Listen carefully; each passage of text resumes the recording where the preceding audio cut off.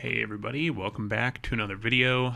This video, I just wanted to talk about a few different methods of recon that will keep you more up to date with data and will hopefully avoid brute forcing. I can make a whole nother video on brute forcing. I'm not against brute forcing. These are just some methods that don't include brute forcing and don't include permutations and alterations and that kind of scanning. There's a time and a place for that, and if you want to do it, definitely go ahead. The reason why we don't necessarily do that all the time, unless you really want to, is because you may try millions and millions of things and maybe just get one new thing. And that one new thing is probably a really valuable asset, whether it's a domain or a path or whatever you may be brute forcing or fuzzing. It could be subdomains, it could be paths, it could be virtual hosts, it could be anything. It's worth doing it if you have the servers and you want to take the time and that kind of thing and you don't think you'll get blocked, but it's a lot of work for very little results. But there's other ways other than just the common ones that people put out there that I think are a very good way to get more modern snapshots of the internet that also obviously include bug bounty targets. So those are some of the things we're going to go over today. If you see me looking this way, it's because I have a notepad over here and I don't want to miss any of the points that I want to hit. So that's why I'm looking over here. But let's see what we got. So obviously the first one that we're just going to go over quick that everyone I'm sure knows is it's always worth running SubFinder.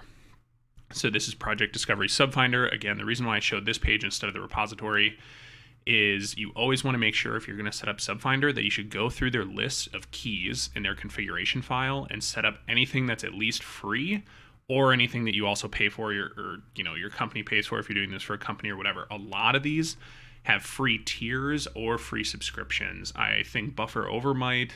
I know Chaos does. I think DNSDB might. GitHub, something to keep in mind is to do GitHub correctly, you actually need to make about 10 to 15 GitHub accounts and get a token for each one. That way it will rotate through your accounts and do more because GitHub is very touchy about like how many times you hit it. So I'd recommend making a bunch of those. That's like a weird inside thing for just GitHub. Security trails you obviously have to pay for, but I think there's a free tier for that too. Shodan goes on sale every year, so I'd recommend getting it whenever it goes on sale every year, and some of these other ones. But those are some of the main ones I use. Again, go through all these. Some of these either have free tiers or are just free in general. Use them, add them. That way it gives you as much passive data as possible. And this is always just free to run on all your targets. It's passive. You might as well put it out there. We've talked about it in other automation videos. It costs you nothing to just create a cron job that runs SubFinder all the time, every day, once a week, whatever you may want against all your programs. And you can make it store the data. You can make it notify you of new domains, all that kind of stuff, however you want to get involved with it. But it's always worth hitting because it's just free passive data that other people have collected that you have access to. The next thing I want to talk about is all the stuff to do with SSL certs. So SSL and TLS certs are all over the internet, and most of them have CN and SAN records in them that will contain domain names. It doesn't have to contain domain names, but it can. It can contain wildcard domains, or it can contain like other junk, or it can contain domains. It can contain the domain of the actual domain name of the IP address that it's on, or it can contain a bunch of different vhost names, all that kind of stuff.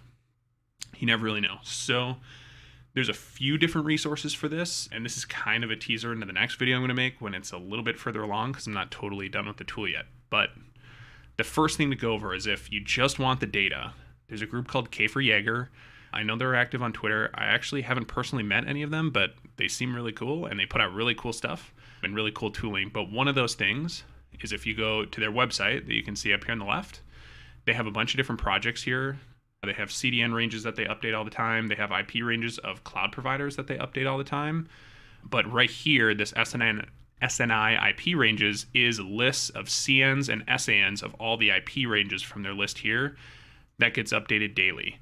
So this is them basically going through and scanning all of the cloud, right? So Google, Bing, Amazon, Microsoft, Oracle, DigitalOcean, all that stuff. And they say here that they do it daily. I don't actually pay attention if they do it or not, but I'm sure they do. And you can go here, just click in here, and you can download any of the data you want. It's just a big text file, and that text file will have the certificate data. It doesn't have the whole certificate. It just has the CN and SAN fields, which could house domains if they have them. And they just pull it and dump it and pull it and dump it, and that's all they do. Now, again, it says here to me, the date of this video is like February 21st. It says here that it's February 5th. So that I'm not sure if that's like totally correct or not, but it says on the other page that they updated daily. It's at least semi-modern, and you don't have to do the scanning, which is pretty amazing. But if you do want to do the scanning yourself, me and Jason Haddix made a tool called Cloud Recon. We actually did a DEF CON talk about it. I will link the DEF CON talk down in the description of the video if you want to watch the talk about the tool, how we came up with the tool, all that kind of stuff.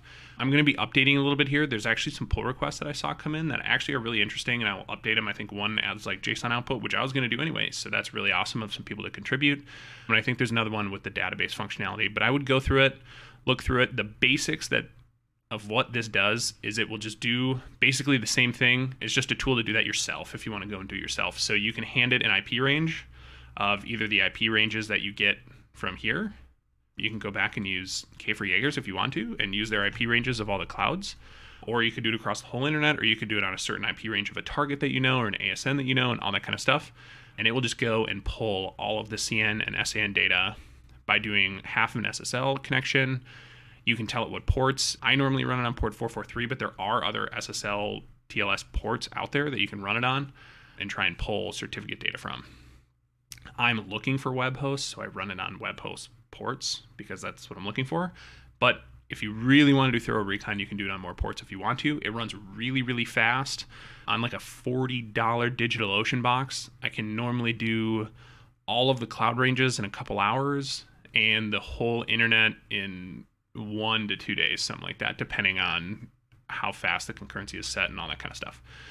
But this is the tool if you want the data for yourself and you want to continuously grab that data for yourself so you know it's up to date and you know you're the one grabbing it. This is the tool that I use and that we built together and talked about at DEF CON. It works great. I still use it all the time. The next thing is this type of a tool will grab any certificate. It'll connect to port 443 if that's the port you're looking on, and it will pull the certificate, even if it's a self-signed cert, all that stuff. So there's another thing called certificate transparency logs, which of course, the first thing everyone thinks about is cert.sh, which is actually pulling in all those certificates, and you can query that database and all that kind of stuff, but it obviously has rolling updates as well. And the thing about that is that certificate authorities are posting new certificates to that CT log constantly, all day, every day, all the time. Those logs are being updated. And those are actually public, which is how cert.sh gets it. And you can query those CT logs too, and you can actually monitor those. So there used to be a tool for this called CertStream that's all it did was like it monitored these CT logs and just printed out all the new certificates, like as they got published to the CT logs. It just like constant stream of them, and you could either grep them or save them or whatever.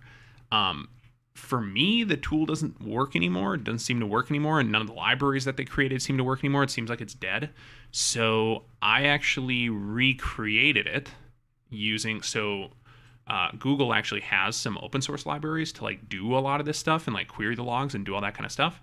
So I actually used some of their libraries and recreated CertStream basically as my own tool that I'm finishing, and I'm gonna hopefully show you guys next video. There's just a few kinks to work out so that it can just be a constant running thing and it'll run in the background, and you can then just like grep against that stream of certificates, similar to how TomNomNom's GF tool is like grep patterns. You can use grep patterns, a whole list of grep patterns for like all of the domains that you're hunting on, or all of the domains of any bug bounty program anywhere, and you can just have a constant alerting system of when a new certificate with a domain, or a domain from a certificate that got posted to CT logs, is posted, and you can know right away. And that could tell you of when there's a brand new asset that just got put on the public internet or was put on the public internet a while ago. So it's something to keep in mind, but you can still constantly, if you wanted to like constantly query cert.sh, I'm not sure how often it's updated, but it's obviously not instantaneous. You can try and check out CertStream, but I'm pretty sure it's dead. And again, hopefully I'll be releasing a new tool here to work on some of that stuff. So it's just like a constant stream of all the new certificates getting posted to CT logs every day. And then you can grab pattern against it and see if there's anything that you have interest in. So that's also another thing. So there's SSL certs, just scanning them with Cloud Recon or using K4Jaeger data. That will include self-signed certs as well as CA authorities. But the other one that you can use, or the other technique that you can use is actually just using a tool like ZDNS to just reverse DNS the entire internet. That's actually what the tool was used for.